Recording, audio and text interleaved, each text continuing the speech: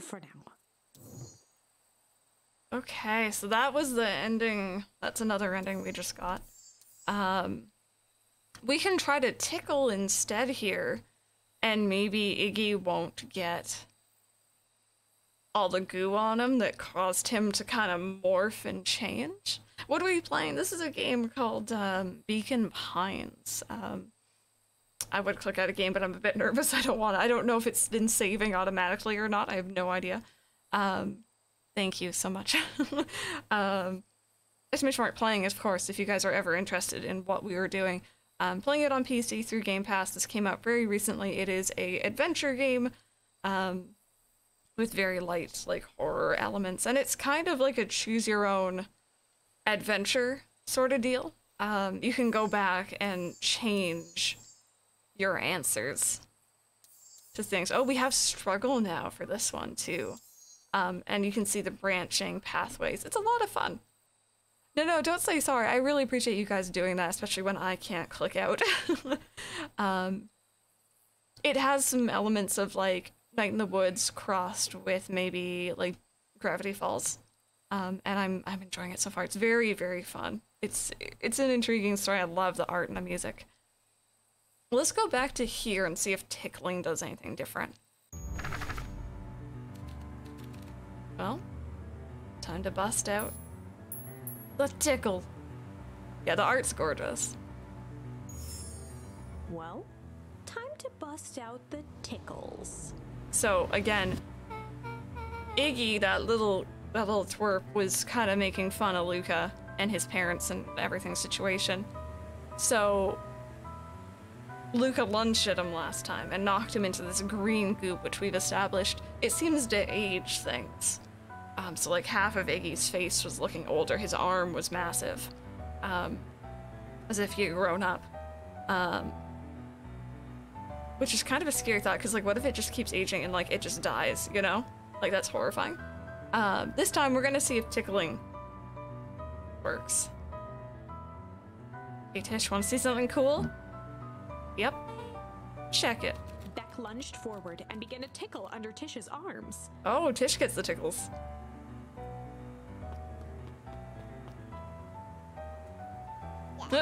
Just flapping. What the? Tish, is she tickling you? Yep. Yep. Yep. There's just long noises. Tears began to form in Tish's eyes as she gasped for breath between gales of laughter. Beck redoubled her efforts until Tish finally had had enough. What just happened? She seemed nice. Sorry for the interruption. I think you were just threatening us. Iggy's eyes darted around, a realization dawning on his face that he was now outnumbered. I just remembered. I have somewhere to be. See you around, new kid. Iggy kicked at the puddle before making his escape. Oh! Oh no, wait, she got it. Uh-oh. Whoa. What a little creep. Beck, I think you got a little ooze in your hair. Beck shook the ooze out of her hair as best as she could. Oh, it just lightened it a bit. Is it bad? Depends. What are your feelings about having a more mature, refined look? Oh, God. That's a lot better outcome, I feel like, though, right? 4. Hey, Rebecca, how's your day going? The best policy. So it's a different title, too. Luka paused for a moment, catching his breath. It was kind of cute, yeah. He'd only just met Beck, and somehow he already managed to drag her into this mess. Hopefully he could make it up to her. But finding Rollo was his primary concern. Alright, so that is a different outcome. That's a different branch. I need that stuff doing my roots would be amazing. Luka, what the hell are you doing out here? And why did a kid with gray hair just run past us in a panic? Roxy and Fitz looked drained. It was clear they'd spent all day searching. That's Beck. I don't care who she is. What happened? We were just helping look for Rollo. Luka, I need you to start telling me the truth. Roxy's temper could often be dismissed as the impatience of an older sibling, but this was the most intense Luka had ever seen her. Her eyes were wild and unfocused, looking straight through Luka. We're running out of In time. a torrent of rambled words and tears, Luka broke down. Rollo and I weren't just playing in Weepwood yesterday. We were investigating lights in the old Valentine warehouse. But someone was there in a strange suit. And we hid in the dumpster, and a heavy bag dropped on us. And I think it was a body. And so we ran, but we got split up. And I ran home. And it's all my fault. And I know my best friend may never come back. Wow. Just, wow. Roxy, still exhausted and angry, softened briefly as her eyes hunted the ground in thought. With a determined sigh, she looked up at Luka. It's not your fault, Luka. Rilla's gonna be okay, I promise. Roxy drew herself up. I'm gonna fix this. Luka, go home. But I want to help. It's too dangerous for a kid. I can't just sit around, I have to do something. Roxy tried to think of the safest place to send Luka. You go back to that little tree house you two like to play in. Wait there in case Rollo shows up. Sound like a plan? Luka wiped his cheeks and gave a quick nod. You did the right thing telling me the truth. Now scoot. Okay, so that wasn't a choice, it just was. We like Luka. Yes, Luka's the main character, our friend is Rollo, and we now have Beck as well. Those three are fine. The bully is Iggy, and he's a little jerk. You really believe his story? What other option do we have? Things have been strange around here leading up to the festival. My dad has been acting weird lately. Well, weirder than normal. Looking into the puddle, Roxy rubbed her arms to warm up. Why is it so cold here? This place gives me the willies. Wait at the treehouse in case Rollo shows up. Can everyone use name cards, please? Yeah, that's the one thing. I don't think it tells you, like, a name for who's talking. Fun fact, as a kid...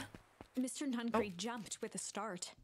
As a kid, when I was playing Pokemon, like the first generation, it would go Oak, colon, and then would spell, like, you know, would have his dialogue. I always just thought they were saying their names ahead of what they were saying, and I was very confused by this as a child.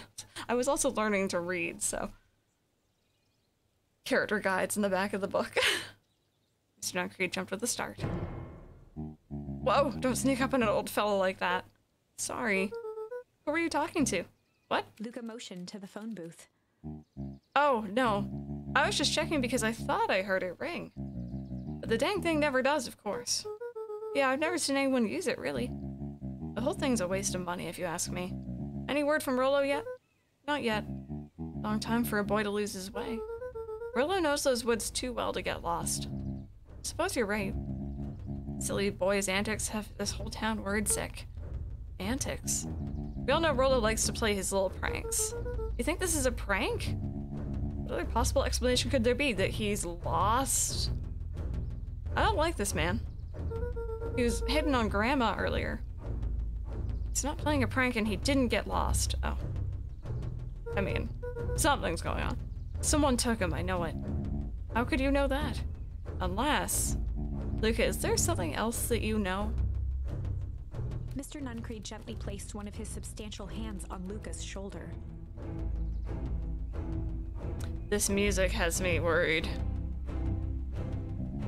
Dang it, boy, if there's something you know, something that could help your friend, you need to tell folks. Uh-oh. Luka peered up at Mr. Nuncreed. Kind eyes warmed a stern face. Pepper, yes. There was a deeper emotion hiding beneath it all. Uh-oh. It was subtle, but Luka could sense something eating away at him. There was a blank lurking behind those eyes. Shame? There was a shame lurking behind those eyes. A deep sadness. If Mr. Nuncreed was that worried about Rollo, maybe he could help. Yesterday, Rollo and I were messing around at the old Valentine warehouse. Mr. Nuncreed raised an eyebrow. Both of you? You were with Rollo when he went missing. No, exactly. I was hiding in the dumpster. Dumpster? Uh-oh. What were you doing in there?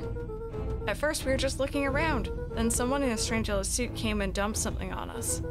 We both got scared and ran. That was the last I saw of him. He got scared by some garbage?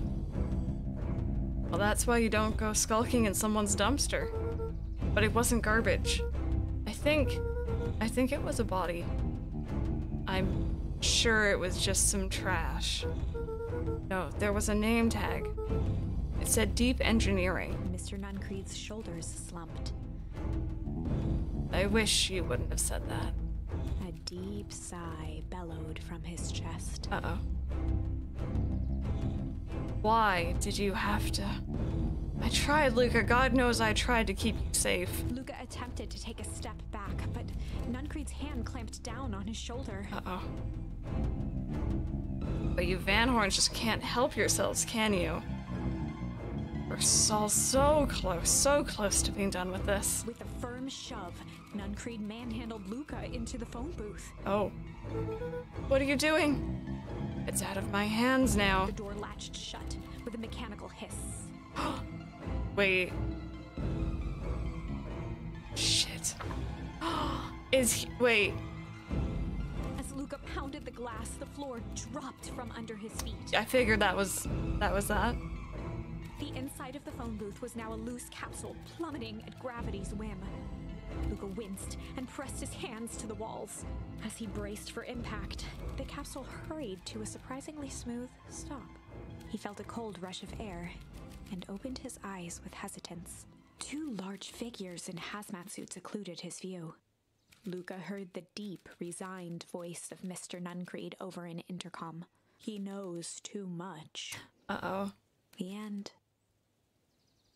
So I'm trying to work out the logistics of it because we had spoken to him just before we went in there, I think, the first time. But he said the exact same thing, ... and then shit. As the first hazmat suit did. Wait. No. This isn't the end. I know there's still much more. Somehow this went wrong. Okay, let's try something else.